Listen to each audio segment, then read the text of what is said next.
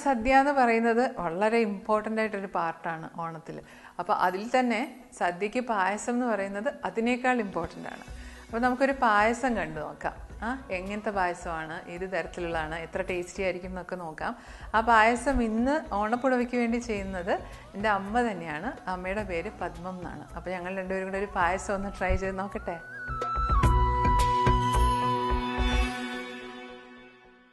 മുത്താളം മുടിതാളം കളിയാടും നാടേനിൻ തുഞ്ചത്ത്.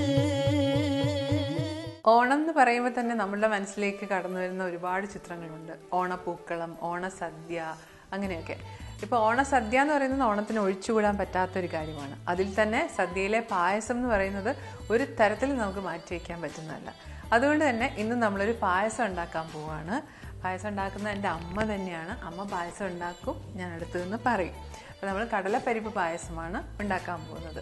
അപ്പോൾ ഇന്ന് ഈ സ്പെഷ്യൽ പായസം ഉണ്ടാക്കാനുള്ള എന്തൊക്കെയാണ് ഇൻഗ്രീഡിയൻസ് വേണ്ടതെന്ന് നമുക്ക് ആദ്യം നോക്കാം. അപ്പോൾ പായസത്തിന് വേണ്ട ഇൻഗ്രീഡിയൻസ് എന്താണെന്ന് വെച്ച് കഴിഞ്ഞാൽ കടലപ്പരിപ്പ് വേണം പായസം ഉണ്ടാക്കാനുള്ളത്. മെയിൻ ഇൻഗ്രീഡിയൻറ്റ് അതാണ്.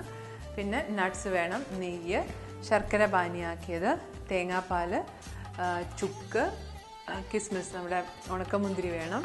പിന്നെ അതേപോലെ തന്നെ ഏലക്ക പൊടിച്ചത്, അത് ഏലക്ക ചുക്ക് എല്ലാം പൊടിച്ചത്. അപ്പോൾ ഇത്രയാണ് മെയിൻ ഇൻഗ്രീഡിയൻസ് വേണ്ടത്.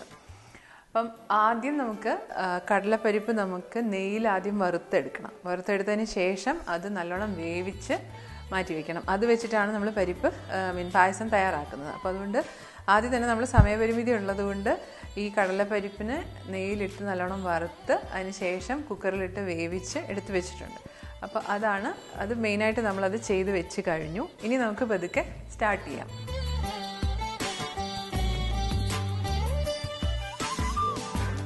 ആദ്യം ഇപ്പോൾ എന്താ ചെയ്യുന്ന അമ്മ?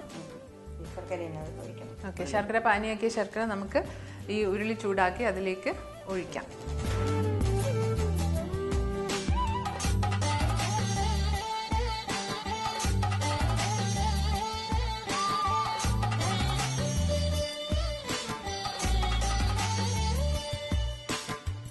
അപ്പോൾ നമ്മൾ എത്ര ശർക്കര, എങ്ങനെ അളവ് എങ്ങനെയാണ് ഇത്? 250 ഗ്രാം കടലപ്പരിപ്പിന് 500 ഗ്രാം ശർക്കര, നേരെ ഇരട്ടി ശർക്കര. അപ്പോൾ 250 ഗ്രാം കടലപ്പരിപ്പാണ് നമ്മൾ എടുക്കുന്നതെങ്കിൽ നേരെ ഇരട്ടി 500 ഗ്രാം ശർക്കര വേണം. അപ്പോൾ ശർക്കര പാനിയാക്കിയത് ഇതിലിട്ടിട്ട് നല്ലോണം ഇളക്കിക്കൊണ്ടിരിക്കുക. ഇപ്പോൾ ശേഷം അതിലേക്ക് കടലപ്പരിപ്പ് വേവിച്ച് വെച്ചത് ആഡ് ചെയ്യണം. അതൊന്ന് പരുവപ്പെട്ട് വരുമ്പോഴാണ് നമ്മൾ പിന്നെ തേങ്ങാപ്പാലൊക്കെ വെച്ചിട്ട് അടുത്ത പ്രിപ്പറേഷനിലേക്ക് കടക്കുന്നത്. ഓക്കെ, ഇപ്പോൾ നമുക്കതൊന്ന് പാനിയാക്കിയ ശർക്കര ഒന്ന് നല്ലോണം തിള വരുന്നത് വരെ ഒന്ന് ഇളക്കിക്കൊണ്ടിരിക്കാം.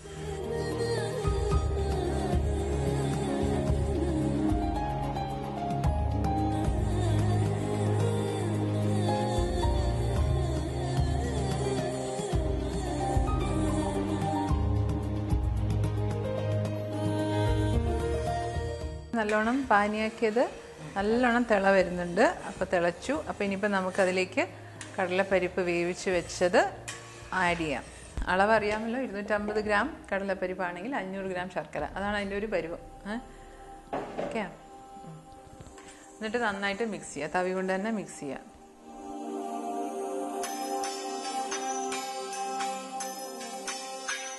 ഇപ്പോൾ നമ്മൾ പരിപ്പ് പായസം എന്ന് പറയുമ്പോൾ 2 ടൈപ്പ് ഉണ്ട്. ഒന്ന് ചെറുപയർ പരിപ്പ് പായസം, പിന്നെ ഇത് കടലപ്പരിപ്പിൻ്റെ പായസമാണ്. കടലപ്പരിപ്പ് നമ്മളിപ്പോൾ കണ്ടുല്ലോ, പായസത്തിൽ ഏറ്റവും ടേസ്റ്റ് പരിപ്പ് പായസമാണ്. ഇതാണല്ലേ കടല പായസം. ഓക്കെ, നമ്മൾ ചില കല്യാണങ്ങൾക്കൊക്കെ പോകുമ്പോൾ 2-3 തരം പായസം ഉണ്ടാകുമ്പോൾ ഒന്ന് പ്രഥമനുണ്ടാവും, പാൽപ്പായസം അല്ലെങ്കിൽ സേമിയ ഉണ്ടാവും, പിന്നെ ഉള്ളതൊരു പരിപ്പ് പായസമായിരിക്കും. അതിൽ 2 തരം പായസം ഉണ്ടാവും. ഒന്ന് ചെറുപയറിൻ്റെ പരിപ്പും ഉണ്ടാവും, ഒന്ന് ഇത് ചെറുപയറിൻ്റെ പായസം അല്ലെങ്കിൽ ഇത് കടലപ്പരിപ്പ്. കടലപ്പരിപ്പാണ് ഏറ്റവും ടേസ്റ്റി എന്നാണ് പറയുക. തെക്കോട്ടൊക്കെ ശരിക്കും കടലപ്പരിപ്പ് പായസത്തിന് ഭയങ്കര വലിയ ഇഷ്ടമാണ് എല്ലാവർക്കും ഇതുണ്ടാക്കാനായിട്ട്. നന്നായിട്ട് മിക്സ് ചെയ്ത് ചേർക്കണേ അതിനകത്ത്. എന്നാൽ തിള വന്നതുകൊണ്ട് തന്നെ ശർക്കരക്കകത്ത് വീണാൽ തന്നെ അതൊന്ന് പരുവത്തിലാവും. പക്ഷെ ഒന്നുകൂടി നമ്മൾ ആ കംപ്ലീറ്റ് ഉടഞ്ഞ് അതിൻ്റെ ഉള്ളിലാവുന്നത് വരെ നല്ലോണം മിക്സ് ചെയ്ത് കൊടുക്കണം.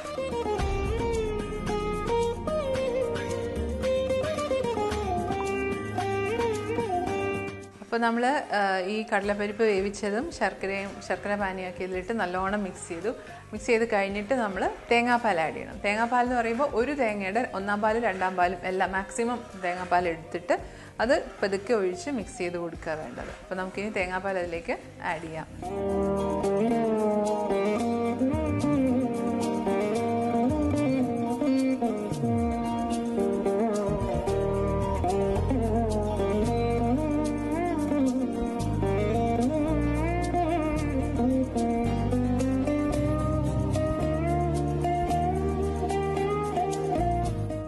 തേങ്ങാപ്പാൽ ഒഴിച്ച് കഴിഞ്ഞിട്ട് പിന്നെ തിള വരണോ? നല്ലപോലെ തിളച്ച് ഒന്ന് കുറുകുന്ന സമയം വരുമ്പോൾ നമുക്ക് കിസ്മിസും മുന്തിരിയെല്ലാം വറുത്തെടുത്ത് ചേർക്കണം അല്ലേ?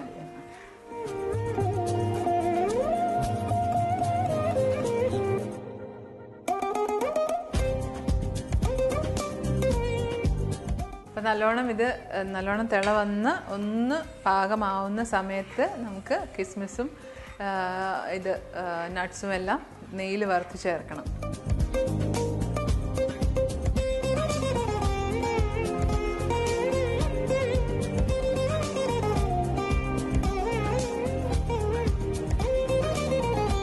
അപ്പോൾ ഇത് ഇപ്പം ഇങ്ങനെ ഇളക്കിക്കൊണ്ടിരിക്കുന്നുണ്ട്. അപ്പോൾ പായസം ഒന്ന് വെന്ത് പാകമാകുമ്പോഴത്തേക്ക്, ഒന്ന് കുറുകി പാകമാകുമ്പോഴത്തേക്ക് നമുക്ക് ഒരു കാര്യം ചെയ്യാം, കുറച്ച് നെയ്യിൽ ഈ നട്ട്സും കിസ്മിസും ഒന്ന് വറുത്തെടുക്കാം. അത് നമുക്ക് ഇതിനകത്തേക്ക് ആഡ് ചെയ്യണമല്ലോ. അത്രയും സമയം കൊണ്ട് നമുക്ക് അത് ചെയ്ത് വയ്ക്കാം. നെയ്യ് ഇതിലേക്ക് ഇട്ടിട്ട് നെയ്ക്കകത്ത് വേണം നമ്മൾ ഈ നട്ട്സും അതുപോലെ തന്നെ ഉണക്കമുന്തിരി റേസിൻസും നമുക്ക് വറുത്തെടുക്കാൻ വേണ്ടിയിട്ട്.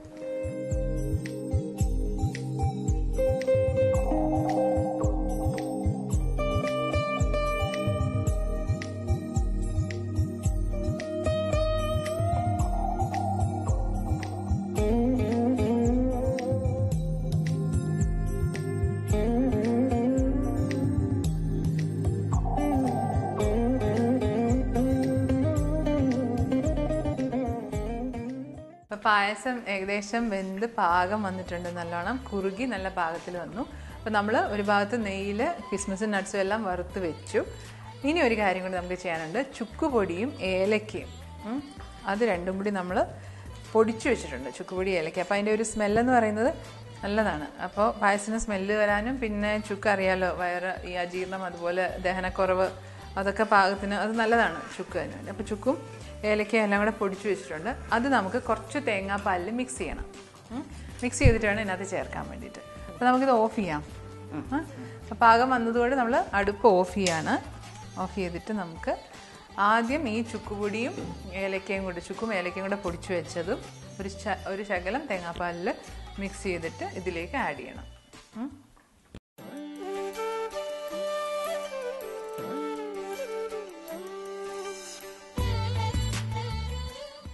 അതിപ്പോൾ ആഡ് ചെയ്യണേ.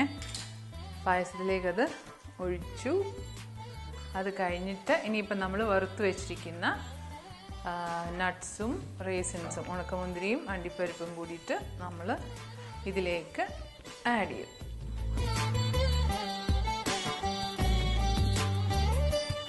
അപ്പോൾ കടലപ്പരിപ്പ് പായസം റെഡി ആയി കഴിഞ്ഞു. അപ്പോൾ ഇത്തവണത്തെ ഓണത്തിന് ഒരു വെറൈറ്റി എന്നുള്ള രീതിയിൽ ഇത് ട്രൈ ചെയ്ത് നോക്കുക. പിന്നെ എപ്പോഴും നമ്മൾ പറയുന്ന പോലെ പായസം വളരെ മധുരമുള്ളൊരു ഡിഷാണ്, സ്വീറ്റാണ് എപ്പോഴും. അതേപോലെ തന്നെ എന്താ പറയുക, നമുക്ക് ഹെൽത്തിയുമാണ് പായസം. അപ്പോൾ നമുക്ക് ഓർഗാനിക് ആയിട്ടുള്ള ഇൻഗ്രീഡിയൻസ് ഒക്കെ ഉപയോഗിച്ച് കഴിഞ്ഞാൽ കുറച്ചും കൂടി നല്ലൊരു ഡിഷായിരിക്കും. നമുക്ക് നല്ല സ്വസ്ഥതയോടെ സമാധാനത്തോടെ നമുക്ക് കഴിക്കാൻ പറ്റും. പിന്നെ പഞ്ചസാര ഒന്നും ചെയ്യുന്നില്ല, ശർക്കരയല്ലേ.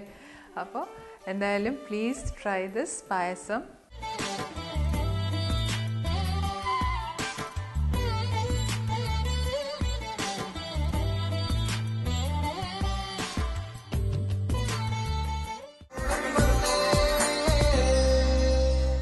ഓരോ ആഘോഷവും ബാക്കി വെച്ച് പോകുന്നത് നല്ല നല്ല ഓർമ്മകളാണ്.